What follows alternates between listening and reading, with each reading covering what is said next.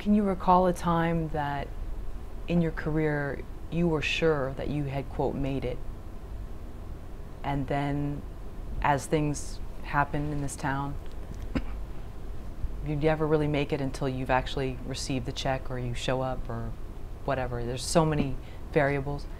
And then another time when you thought, I'd never work again in this business, and you were pleasantly surprised.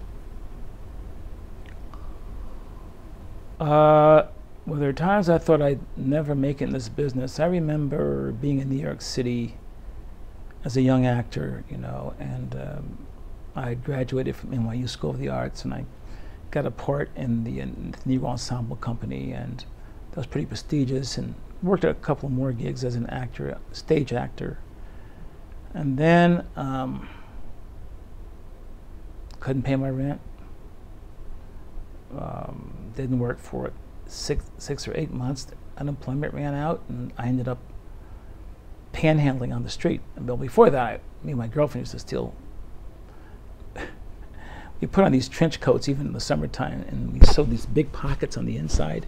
We'd go to the AMP supermarket, and we'd put meat and stuff in them, and we'd buy like maybe some cereal, and just, that was a low, low, low point.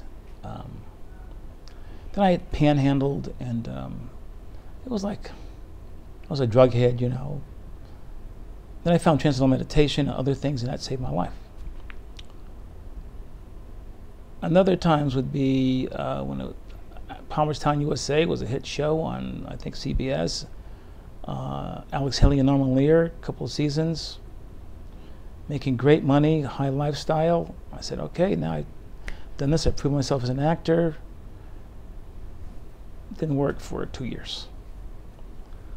It's like, it made me really question my talent. Quit acting, went to the American Film Institute.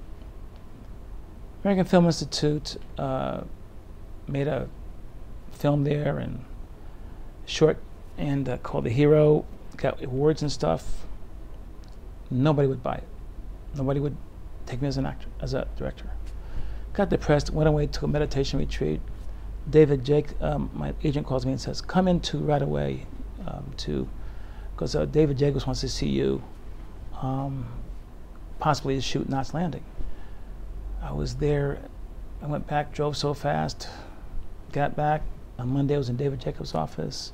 He and I talked, said thank you, went home, got a call from my agent, you're hired. Knots Landing. I called everybody I knew, man. It's just like heaven, heaven, heaven. Joe Wallenstein, the producer, on my last day of prep, called me in his office and said, Bill, great prep. We know you would make it, man, because you're great, good. You could tell by your reel. I said, what reel? I said, well, the reel that you sent us from your other shows. I said, I just got out of AFI, man. I just got my... He says, wait a minute. Goes in David Jacobs' office. David Jacobs had mixed my box up with somebody else's. So I got hired by mistake. So they followed me around for the first 3 days. Once they knew what I was doing. And that was one of the higher points of my career, because it was like, I mean, I got multiple episodes of that show and multiple episodes of other shows, and based upon that particular triumph for me.